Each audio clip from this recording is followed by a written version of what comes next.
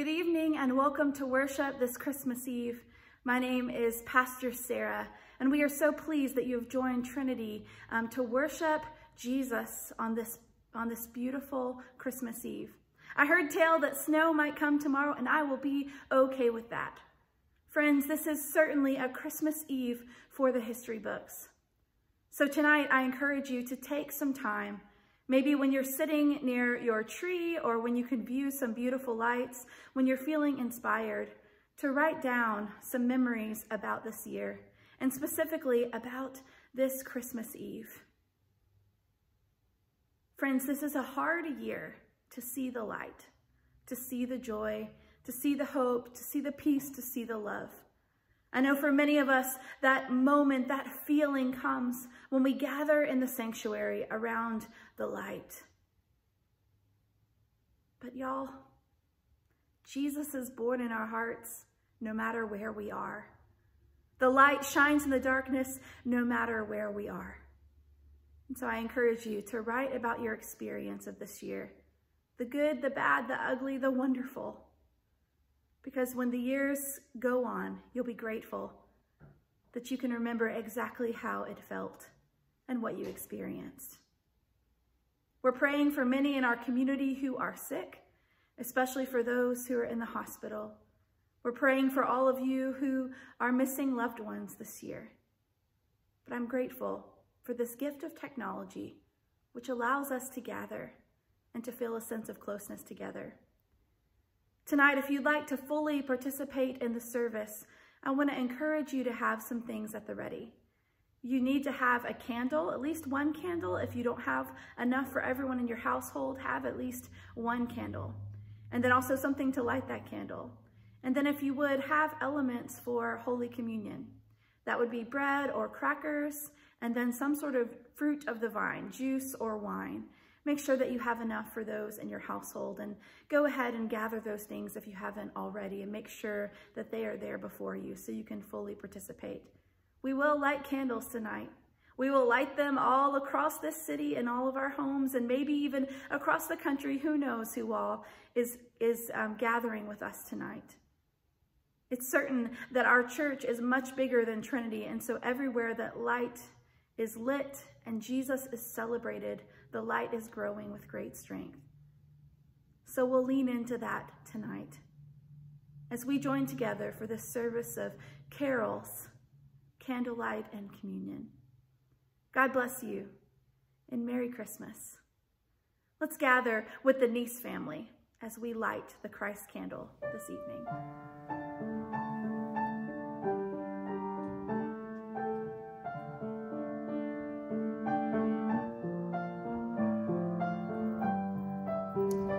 Hi, we are the Nice family. My name is Tyler Nice, and I am the youth director here at Trinity United Methodist Church. This is my son Jet, my daughter Harper, my daughter Ainsley, and my wife Tracy. Tonight is the night Jesus is born. Merry Christmas. We light the candle of hope, peace, joy, love, and also the center, the Christ candle. The light shines in the darkness.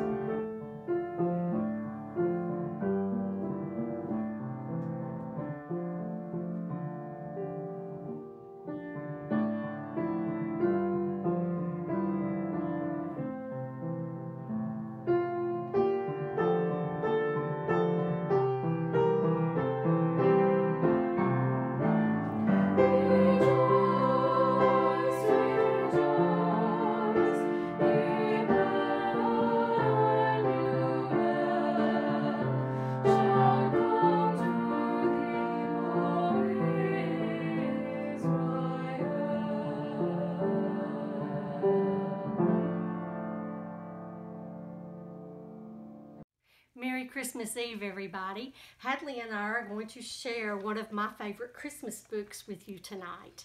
It's called Room for the Little One. It was a cold winter's night, and King Ox laid in his stable close to the side of the inn.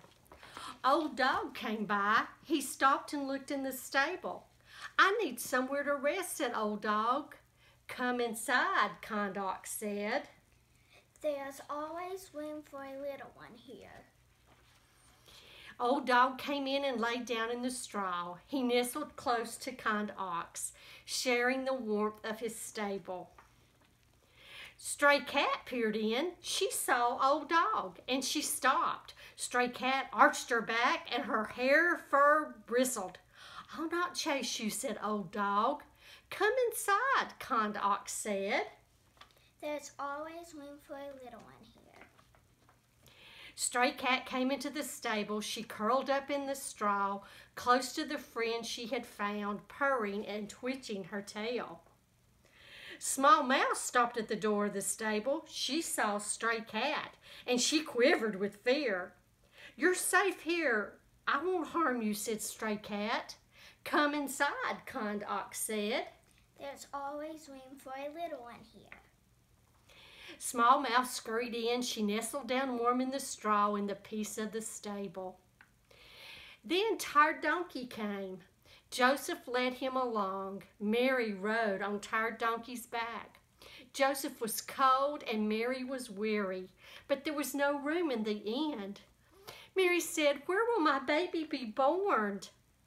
"Come inside," Kind Ox said. "There's always room for a little one here." Tired Donkey brought Mary into the stable. Joseph made her a warm bed in the straw to save her from the cold of the night. And so Jesus was born with the animals around him. Kind Ox, Old Dog, Stray Cat, Small Mouse, and Tired Donkey all welcomed him to the warmth of their stable. That cold winter's night, beneath the starlight, a little one came into the world. And there's always room for a little one here. And I hope there's always room in your heart for Jesus. Merry Christmas.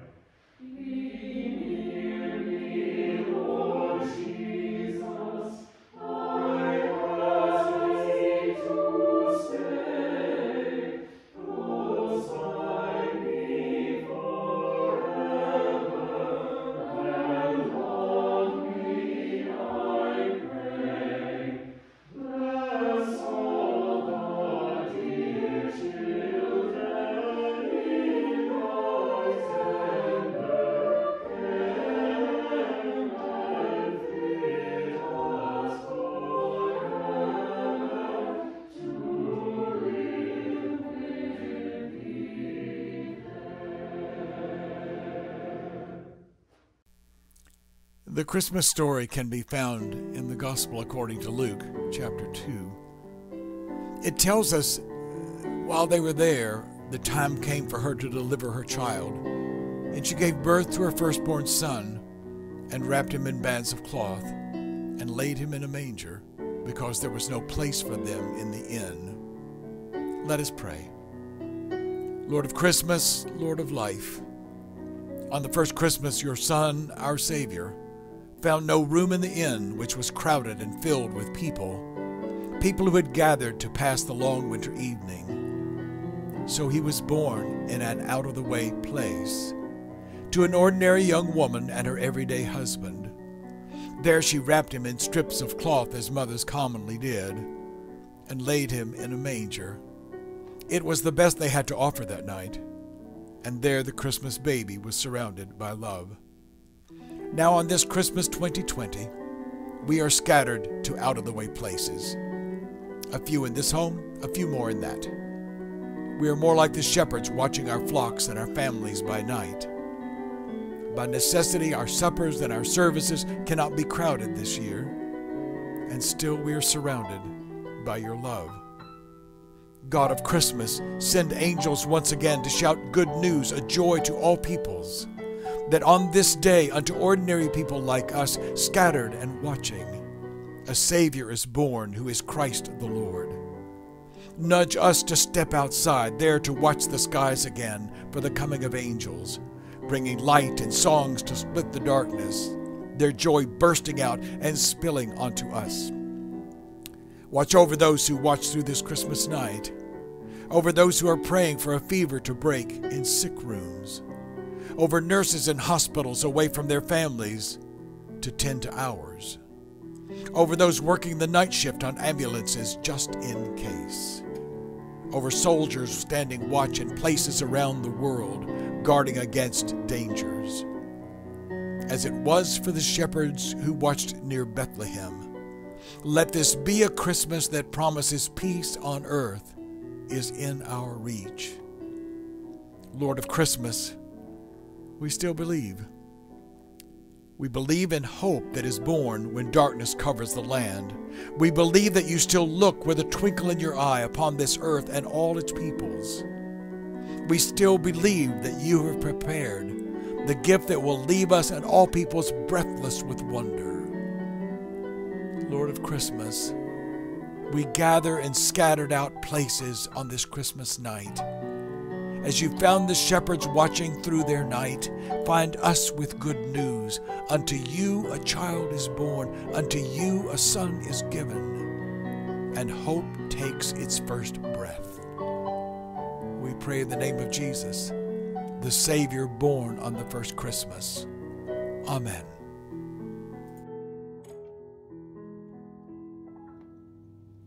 A reading from the second chapter of Luke, verses 1 through 20. The story of the birth of Jesus.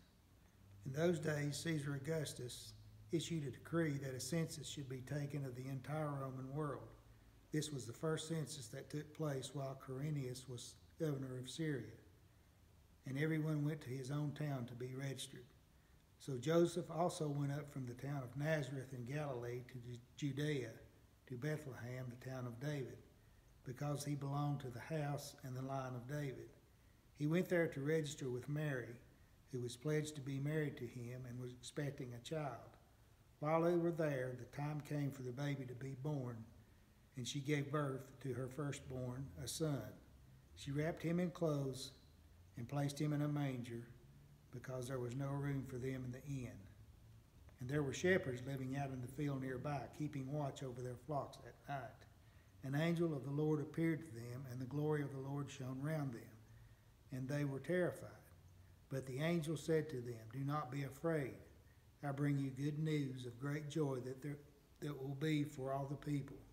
Today in the town of David a Savior has been born to you. He is Christ the Lord. This will be a sign to you. You will find a baby wrapped in clothes and lying in a manger." Suddenly a great company of the heavenly host appeared with the angel, praising God and saying, "Glory to God in the highest, and on the earth to men on whom his favor rests." When the angels had left them and gone into heaven, the shepherds said to one another, "Let's go to Bethlehem and see this thing that has happened, which the Lord has told us about." So they hurried off and found Mary and Joseph and the baby who was lying in the manger. When they had seen him, they spread the word concerning what had been told them about this child. And all who heard it were amazed at what the shepherds said to them. But Mary treasured up all these things and pondered them in her heart. The shepherds returned, glorifying and praising God for all the things they had heard and seen, which were just as they had been told. This is the word of God for the people of God. Thanks be to God. Well, dear church family and other friends that are tuning in for us for worship this afternoon and evening, Merry Christmas. Merry Christmas to you. Thank you for joining with us. I want to offer just a little bit of reflection on the word that Steve read for us from Luke chapter 2. So let's begin with the word of prayer. O God, may the words of my mouth and the meditations of all of our hearts be pleasing in your sight, O Lord, our rock and our redeemer. Amen. A couple of nights ago, Daniel and I had an opportunity to get ahead on some wrapping of gifts. Friends, our tree was up, the lights there, the ornaments hung, but there have been no presents under the tree except the few gifts that we've received from wonderful friends and family. So our girls have eagerly looked every day for presents. So we decided to wrap some presents from us as we had the opportunity. And while we did that, we watched the movie Home Alone. Now, if you haven't seen the movie Home Alone, the very brief premise of the movie is about a little boy who gets left behind when his family goes on a trip for Christmas. He, of course, the night before wishes that they would disappear, and he gets his wish. And he doesn't know it's because they forgot about him. He thinks he got his wish. And so the movie begins with this little boy, Kevin, enjoying his freedom. And then over the course of the couple of days that he's there, he begins to miss his family. Even his big brother that gives him the hardest time of all. He begins to miss them. And there's a lot of things that go on in this movie, but one of the themes that Daniel noticed for the first time, and I hadn't noticed before either, was about the neighbor of this little boy. The neighbor is an older man named Marley, and all of the neighborhood kids are afraid of him. And they make up stories about him because he goes out and he salts the sidewalks when it snowed. And so they have made up these stories that he's done awful things. And so Kevin is afraid of this man. And while everyone has left him alone, Kevin has to go to the store to get some supplies. And while at the store, he runs into this scary man. The man puts his hand on the counter, and you see that on his hand, he has a recently bandaged wound. Well, the movie goes on, and then later, Kevin is really missing his people, and he finds himself in a church where he hears people singing, "Oh, Holy Night." He's sitting there in the sanctuary, and he's watching and listening to the people sing. It's a sad and beautiful moment, and he's aware of this man, his neighbor. He sees him out of the corner of his eye, and at first he's afraid, and then he realizes he's in a church and there are people around and he's going to be fine. And then the man awkwardly approaches him and greets Kevin. And then when you see the man, you see that he still has this bandage on his hand, but it looks like it's cleaned up. It's not so fresh a wound. And he reveals to Kevin that his granddaughter is with the choir singing "Oh, Holy Night." He tells Kevin that he's not allowed to talk to her, and so he has to find opportunities to see her. And when Kevin asks him why, he tells him about this wound from his past, this argument that he's had with his son. And Kevin encourages him to call his son, encouraging him that his granddaughter misses him. Well, as the movie goes on, Kevin runs into some robbers that try to come in his house, and he does all manner of Looney Tune kind of things to get rid of these robbers. And then this neighbor, Marley, is the one who saves him from utter demise there at the end. And when Marley saves Kevin, he is able to flee from the robbers, and overnight he goes to sleep, missing his family the most. And by morning, his mother arrives. But Kevin sees out his window that his neighbor Marley is having a reunion of his own. He's hugging his son and his granddaughter, and you see that his hand is healed. We never really noticed the hand. As kids, we were always laughing at all the things that Kevin pulled on the adults in his life. But the hand is a symbol, isn't it? A metaphor for healing. Friends, Jesus is born to Mary and Joseph in a stable.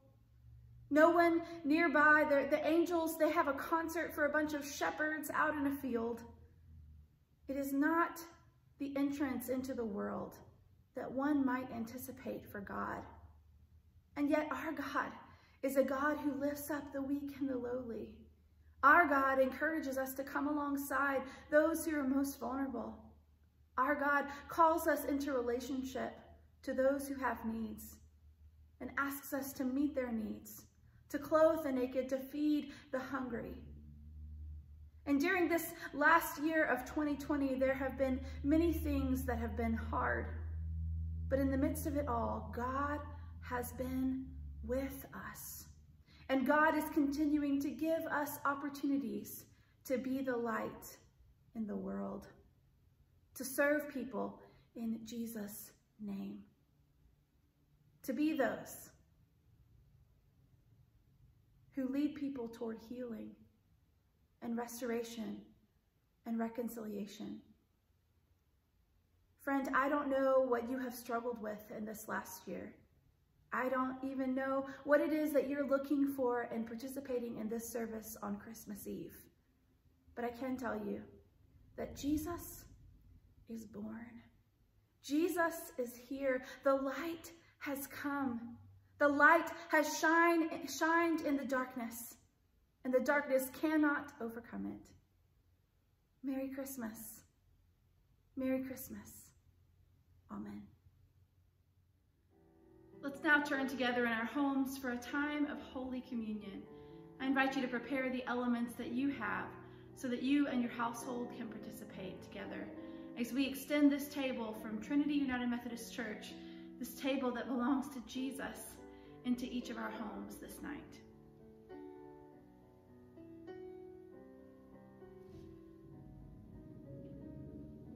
Let's lift up our hearts and give thanks to God.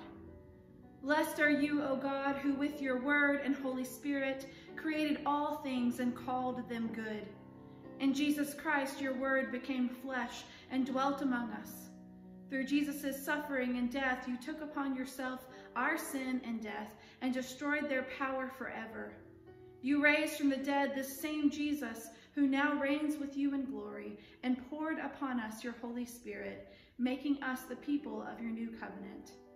On the night in which Jesus gave himself up for us, he took bread, gave thanks to God, broke the bread, gave it to the disciples and said, "Take, eat. This is my body which is given for you.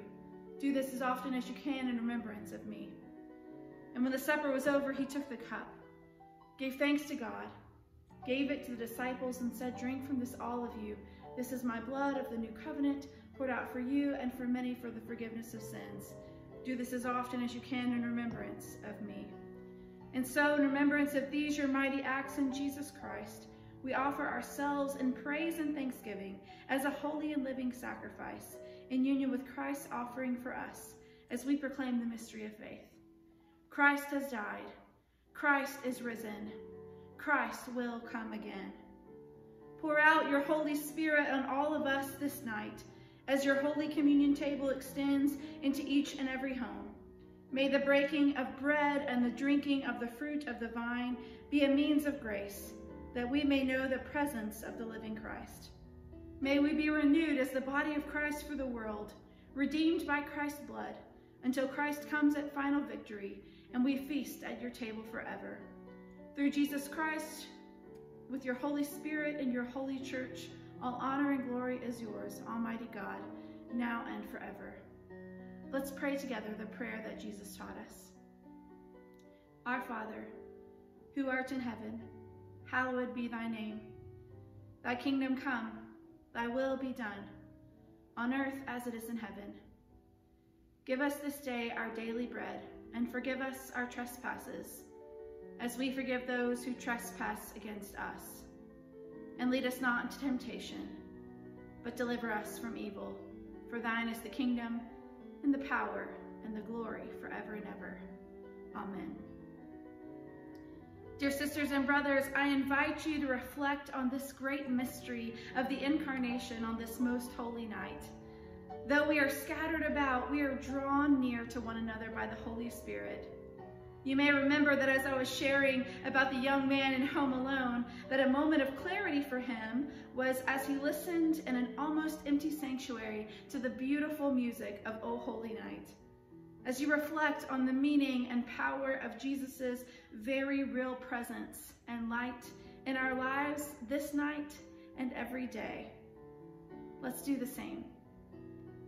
At this time, please share the gifts of bread and juice before you in your home. Thanks be to God. Amen.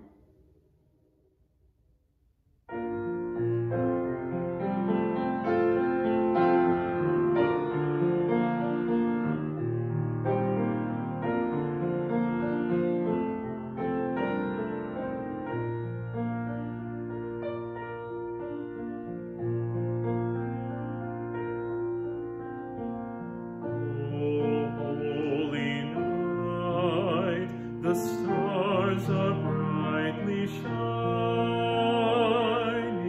It is the night of our dear Savior's birth. Long lay the world in sin and error pining, till He appeared and the soul felt its worth.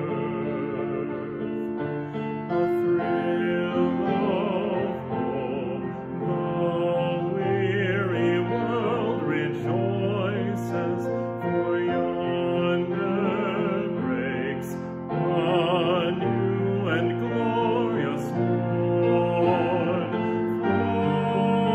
Fall on your knees. Oh, hear the angel voices. Oh, night divine. Oh, night when Christ was born. Oh, night divine. Oh, night divine.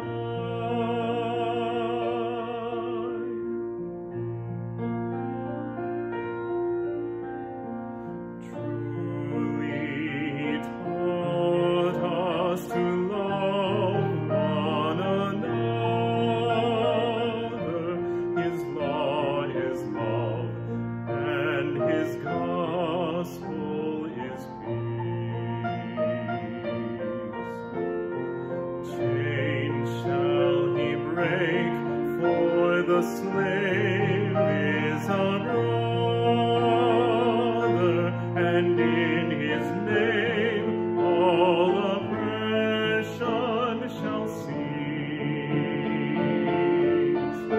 Sweet hymns of joy in grateful chorus raise we, let all within us praise His holy name. Christ is the Lord. Oh, praise His name forever. His power and glory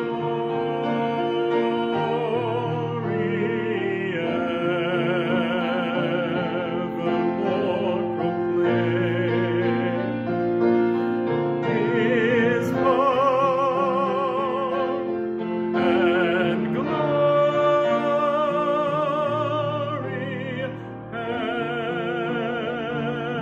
evermore proclaim.